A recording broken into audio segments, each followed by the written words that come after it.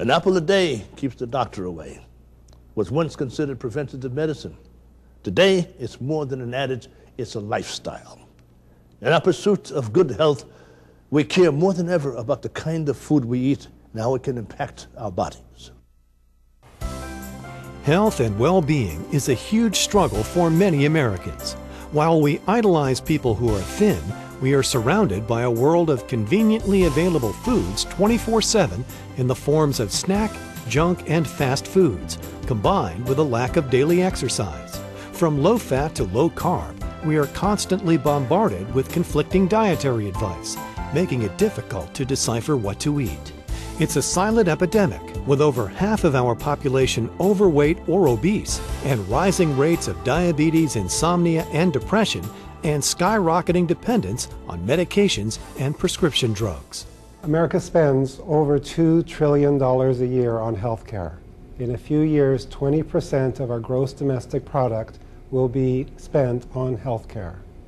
And yet, every year, more people are putting on more weight, more dependent on medications, operations. We have childhood obesity, diabetes, and something's very wrong with the system. In order to really take care of this crisis and come up with a creative way, we have to go beyond mechanisms of illness. We have to go into the origins of illness that have to do with how we live our lives, how we interact with each other, our relationship with the environment, our nutrition, our social interactions, our personal relationships, our perception of who we are, how we think, how we feel. It's complicated, but you know, if we really want to take care of this health crisis, it has to be through education and awareness and not through new technologies. The $30 billion diet and weight loss industry proves that Americans want to get in shape and be healthy. But we all know fad diets or quick fixes don't work. In fact, a growing school of thought suggests there is no such thing as a one-size-fits-all diet.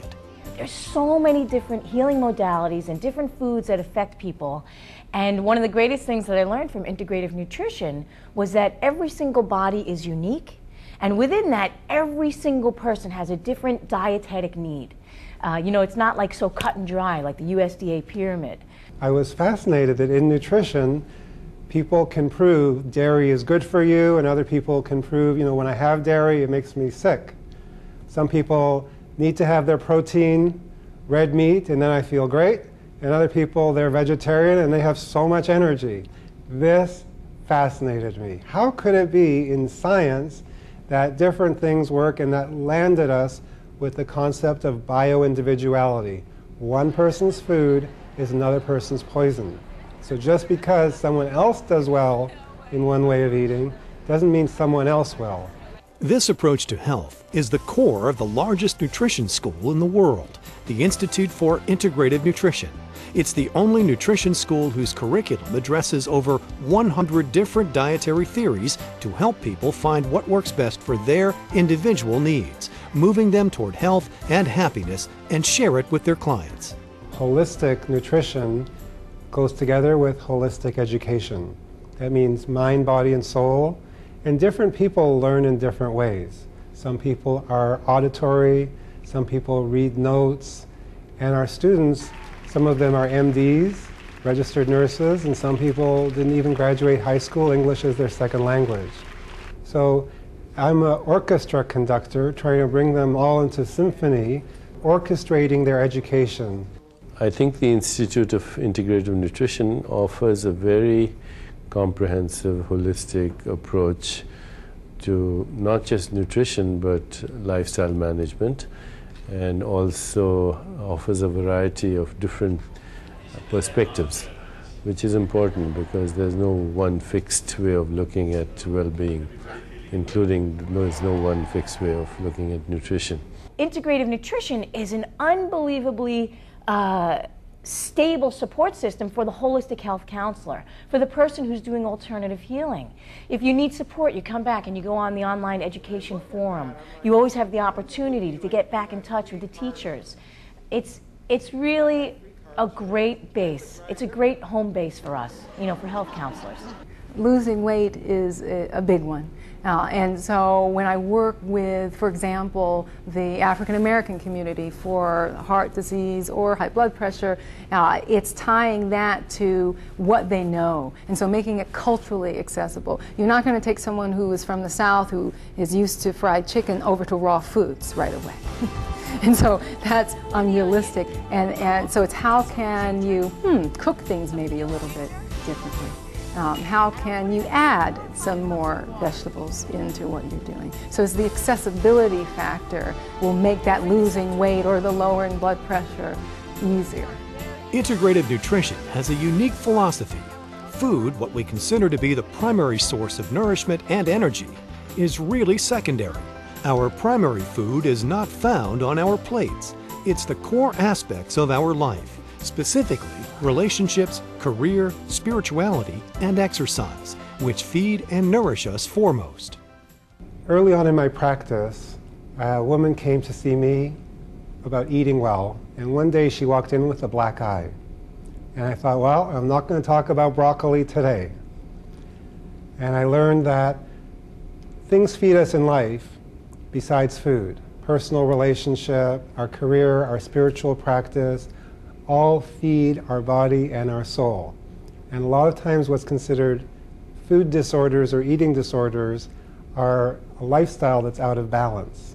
It's a question of increasing awareness, giving education, and making healthy living joyful, not fear-based.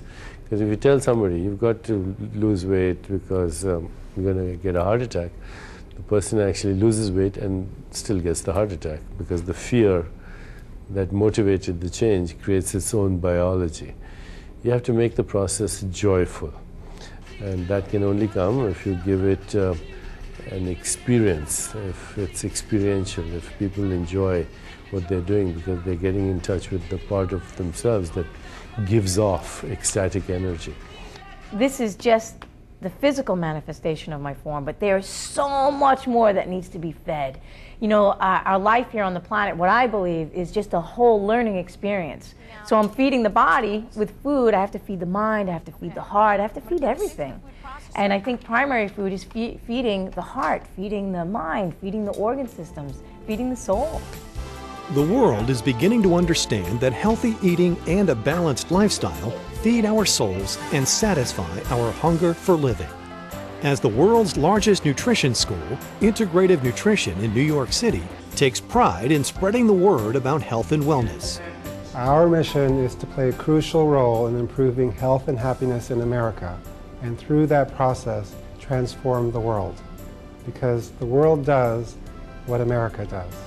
For over 15 years, Integrative Nutrition has combined the knowledge of all the major dietary theories, from traditional philosophies to modern concepts, and invites the who's who in nutrition and wellness to speak at the school and share their ideas.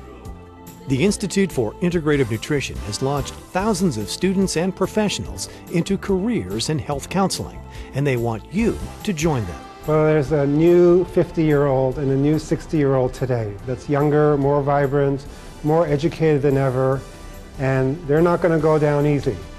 They want to know everything possible to live a healthy, happy life for themselves. They're going to be less dependent on the doctor, the medications. They're going to educate themselves about how to live a long and happy, healthy life, and we're part of that process. We hope this program has been an inspiration to you and all you hope to achieve. Be sure to join us next time as we continue to profile the people and ideas changing the way we live. I'm Lou Garza Jr. For more information about studying at Integrative Nutrition, visit integrativenutrition.com.